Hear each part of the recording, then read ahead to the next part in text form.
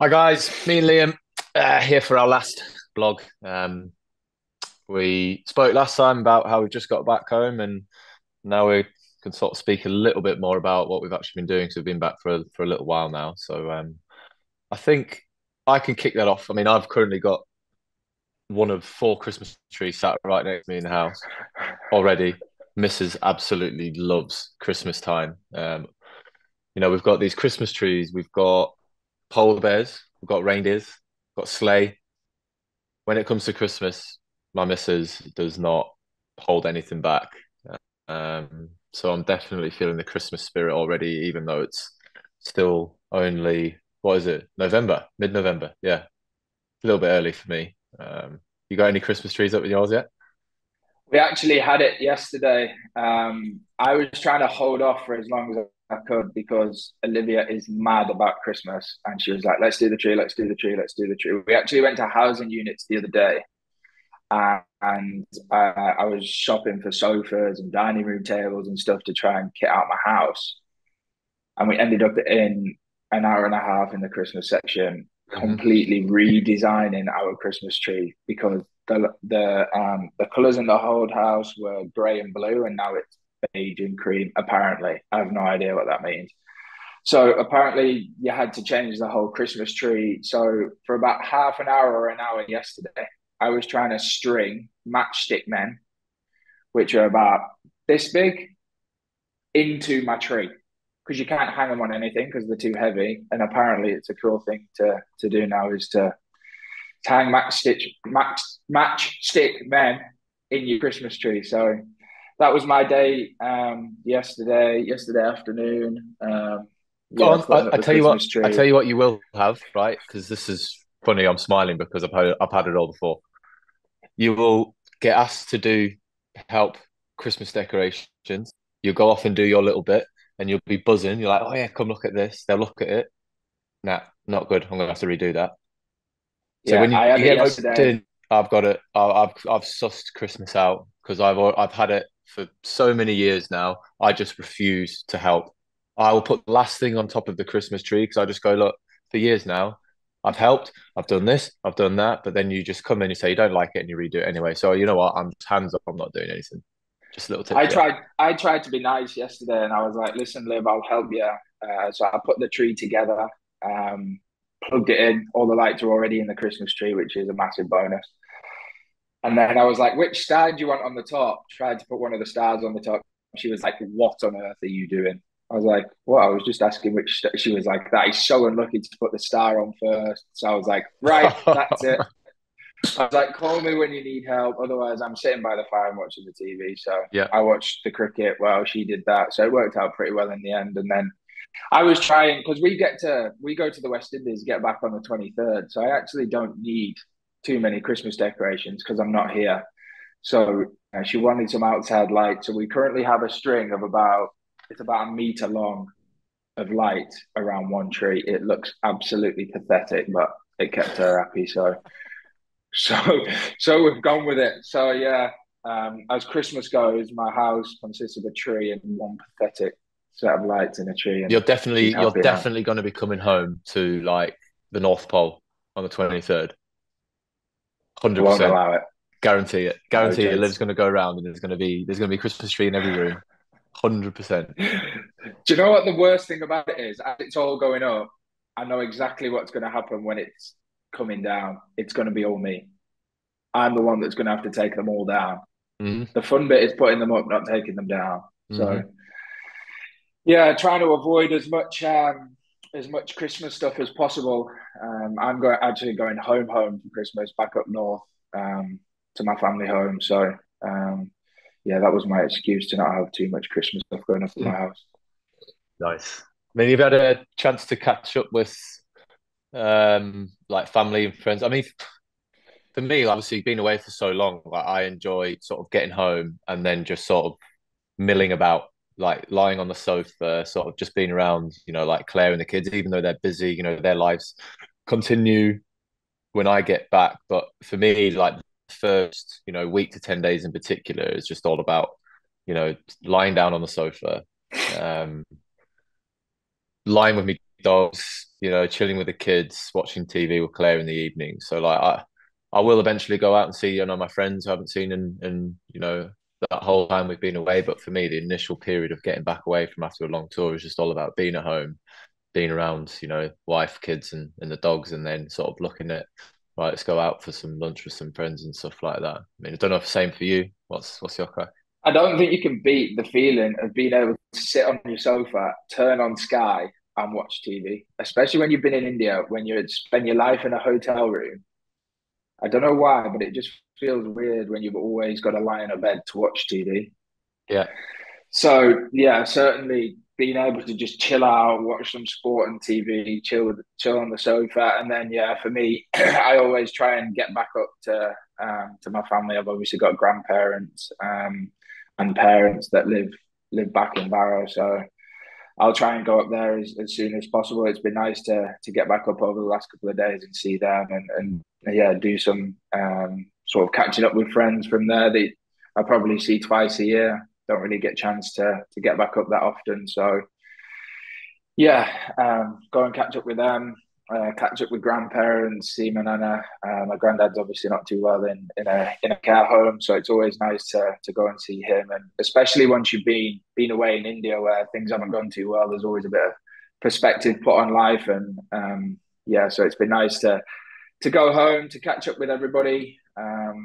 And yeah, obviously we've got another week now of chilling out or whatever, and then we're straight back out to the West Indies. So don't actually want to do too much. Just want to chill out, enjoy being at home, enjoy being in. Sometimes it's just nice being on your own. mm, Certainly for me and Liv, just being away from boys 24/7. Always feeling like you've got to take the mick out of somebody or something. So no, it's nice to just chill out, enjoy being at home, enjoying being in your own home, and yeah, sort of refresh and get ready to go again. yeah. I had to apologise to Claire in advance for some of the language that might come out of my mouth the first week of being home, because obviously when you're around the lads for such a long time like we were, you just sort of tend to fall into, like uh, just certain words that come out your mouth, and you like say it when you're at home, and you're like, oh, like you just forget that you can't, you don't use the same language as you do at home that you can when you're away in the dressing room with the boys or chilling around at the hotel with the boys and stuff like that. So she can always tell when I've been away for a long period of time, and I'm like, yeah, sorry, don't worry, I'll sort that out. Won't take me long. What were you most looking forward to on a serious note getting home? Was it the kids and Claire, or was it the dogs? Yeah, no, I mean, Claire watches this, so I'm going to have to say Claire and the kids, and then the dogs were a close second. Oh, but look, I mean, normally when we get home, like, it's we live in just outside of Durham. We flew into Manchester, so it's like a 2 hour drive. Normally, I'll just get our team manager to organise a driver to pick me up and take me home. But I messaged Claire a couple of days before, no, a week before we're flying, saying, look, I could really do with seeing you and the kids at the airport. Not an Emirates driver. So they came down, picked me up. So I was buzzed. I was really happy to see them and get in the car and not have to put my earpods in and watch a movie, counting down the hours until we got home. Oh, But and then getting home and seeing the dogs, because they've got no idea that I'm coming home, but their reaction every time I come home after being away for a long time is class. They get a little bit, excited. Um, so yeah, it's a great feeling, but yeah, nothing beats seeing the missus and the kids. Yeah, it was class seeing them in the airport. perfect. Um, what else have we got? I'm trying to think. I mean, nothing to do with, well, it's slightly related to cricket, but I've actually little had some stuff one thing cut out my arm, one thing cut out my hand, When sun have you had damage. this? Oh, this is like 3 days ago. Really? So that's gone from cricket to normality pretty quick. Brought you back down to earth. Yeah, here you go. What? Coming. I mean, it is from, well, it's like sun damage that we get from being out in the sun all the time. So I had those little things removed. So you got a little thing here. Oh yeah. I had that cut out, and then one on there. Hopefully, this doesn't affect me tattoo. Hold on, where's the camera? Sliced your tattoo open. Slice my tattoo open. Yeah. You can't get it on the camera because it's following your head. No, I can't get it on. But yeah, that was actually one of the first things I had to get done, actually. Was Um, that from the summer where the guy came in? yeah, well, no, actually, I picked it up whilst we were out in India because I thought it was Yeah. like a spot or something like that. Showed Doc, and he was like, "Oh no, we need to go and get to see Wall to take that out." Um, Was that the guy that was yeah, on our flight on the way back? yeah, that was yeah. That's who that was. Wall. So he was the guy. So we see. Funny, I had a doctor's appointment to get me like sort of sun damage stuff cut out. And the guy who I was going to see was actually on a flight from Dubai back to Manchester. Um, but yeah, other than that, That's mate, to good. be honest, it's just that period of chill, isn't it? I mean, it's It different for is. you because you've got to leave again soon. Yeah, I've probably got a week. The one thing I did say when I got home was I wasn't touching a cricket bat and a cricket ball for the whole time I'm here. Just try and completely revest. I actually enjoy getting back to normal life, normal routines. And one of mine and Olivia's massive things is breakfast in the morning.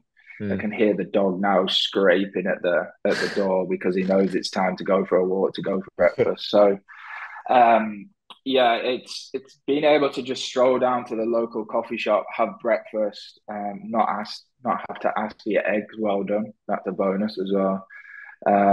So yeah, it's yeah, just getting back to normal life, being able to stroll out for some nice coffee, and yeah, just enjoying a routine again because I think we both know as you go along in India, your alarm gets later and later and later, and you just end up eating your omelette in bed because you can't be bothered going to the same breakfast place you've been for months. So yeah, the biggest thing that I enjoy is getting back into a routine, cooking food, being able to go to the shop and cook whatever you want. So yeah, we did that last night as well. We had fajitas. So yeah, It's great just shout.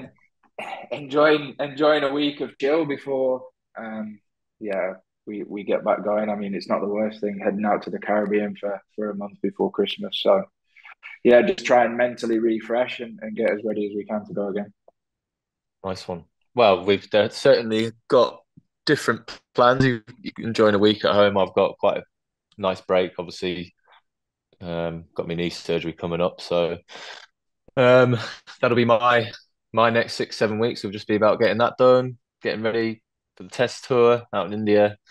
Um, but look, I think you've obviously watched us on our blogs over the last sort of, especially the first four about us being out in India. So I hope you've enjoyed sort of listening to me and Liam talking about sort of what we get up to when we do get home. And as you can see, we're pretty chilled people away from cricket, pretty normal.